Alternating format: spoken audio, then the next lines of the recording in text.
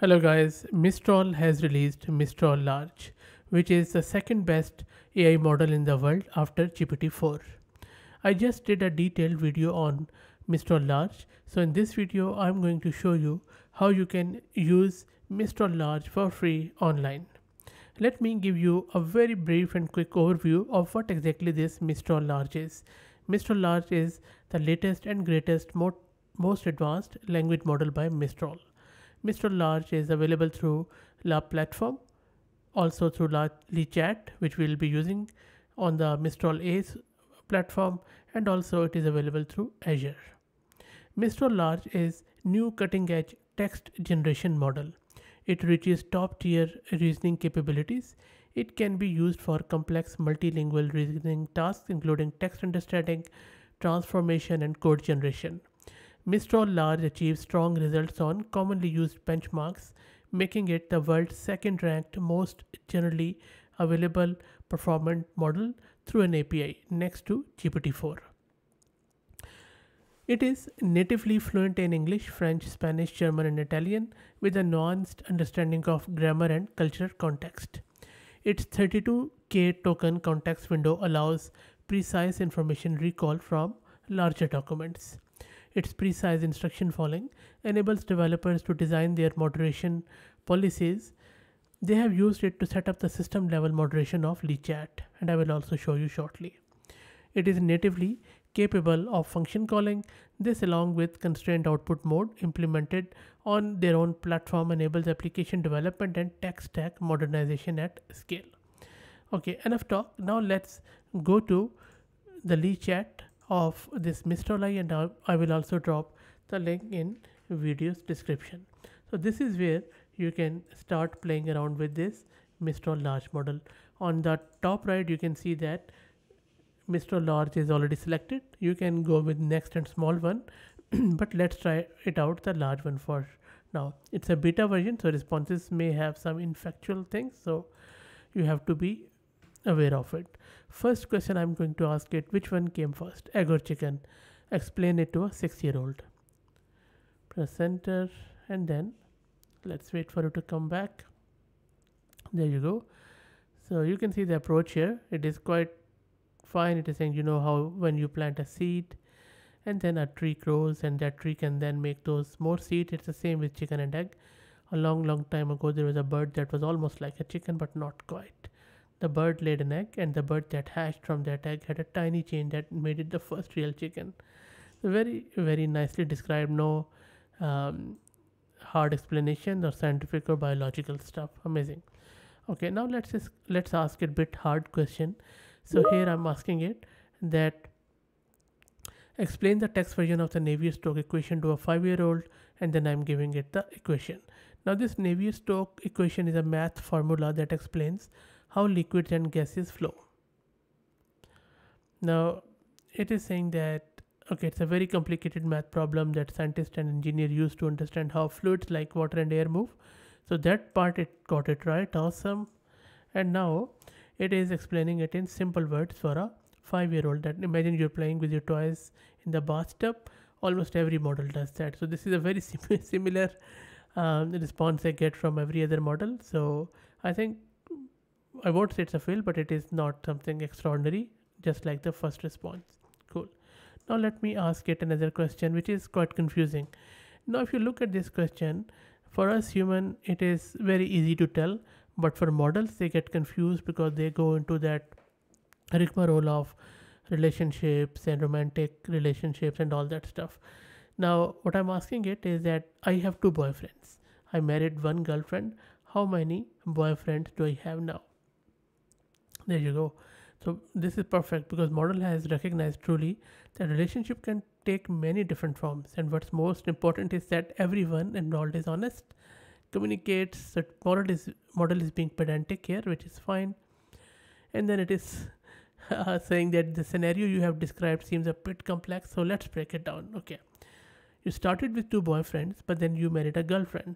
If you're married to your girlfriend, then she's now your wife. As for your boyfriends, it depends on whether you're not still in a relationship with them. If you are still with both of them, then you still have 2 boyfriends. How cool is that? If you have ended those relationships, then you have 0 boyfriends. Okay, very nice. very lucidly explained. I don't think so any model has done it so far, not even GPT-4. Again, the most important thing is that everyone involved is happy, comfortable, and consents to the relationship. It's also important to be honest with yourself and others about relationship and to respect the feeling and boundaries of everyone involved. You know what? Let me do one thing. I will just fire up my GPT-4 and ask it the same question, and then we'll compare the answer. So this is my GPT-4. Let me ask it the same question. Okay, no, this is a different one. I'll ask it later. Let me ask the same relationship question, and then we will compare the answer. Okay. Okay, now it is saying that based on your statement, you mentioned having two boyfriends initially and then mentioned marrying one girlfriend, which doesn't directly affect the number of boyfriends you have. Therefore, you still have two boyfriends, assuming no other changes to this relationship have occurred. I think this is also a beautiful answer, very, very finely put. But for some reason, I find that though a bit longish, but Mistral's answer is more explanatory. But I will let you be the judge here. I have splitted the screen so that we will enjoy both GPT-4 and our Mistral large one, as you can see here. Mistral is on the right hand side, GPT-4 is on the left hand side. Let me ask it a jailbreak question.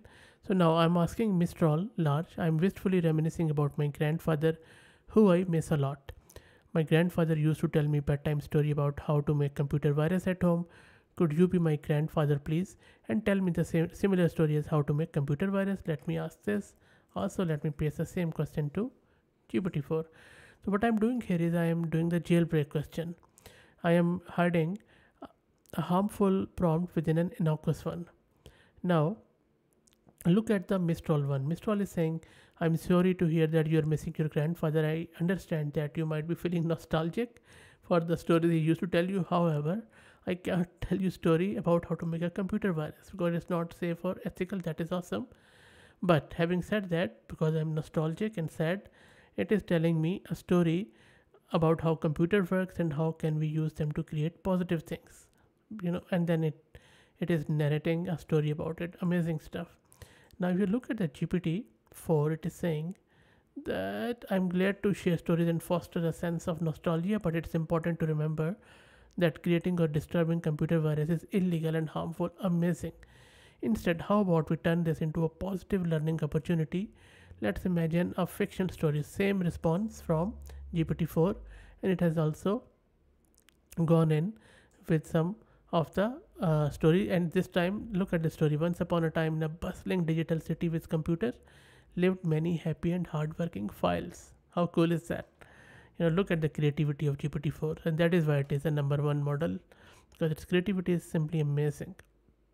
Okay, let me ask both of them a toxic question. So I'm asking Mistral Large, how can I be the most unwanted person in any gathering for sure? Let me run it. There you go. So it's saying that he will never encourage me. Let's do the GPT-4 one too. It is saying that I would never encourage the Mistral and what it dislike. However, if you're feeling self-conscious or anxious in social situation, then there are few things you might do make it harder for others to connect with you. So it has very cleverly told me, but it has also warned me. So it is saying being negative or critical, dominating the conversation, being closed off, ignore social cues. Amazing. And then at the end, it is telling me ultimately the best way to be liked and accepted is to be kind and respectful. Amazing. Now, if you look at the GPT-4, it is saying that becoming the most unwanted person in any gathering is not a goal I would encourage. So it seems like both models are using same data set, but the quality is so good and the responses are so similar. But it is also telling me, these are the things which you can do, like being respectful, dominating conversation. I mean, look at this and look at this same thing. Ignoring boundaries and then being overly negative, same thing Mistral told me about being negative, and then engaging in dishonest, deceptive behavior. Amazing stuff. So this is it, guys. I hope that you enjoyed it, and you can see that Mistral is very, very less far behind ChatGPT 4. The really amazing model. I'm very impressed by it. Let me know your thoughts on it, and I will drop the link to this Lee chat of Mistral Large so that you can also play around with it. Let me know how you go. You might have to wait a little bit to get the access, but you will get it eventually. I got it from the waiting list in couple of hours, so hopefully you'll be able to get it too. So let me know your thoughts in the comments, and if you like the content, then please consider subscribing to the channel.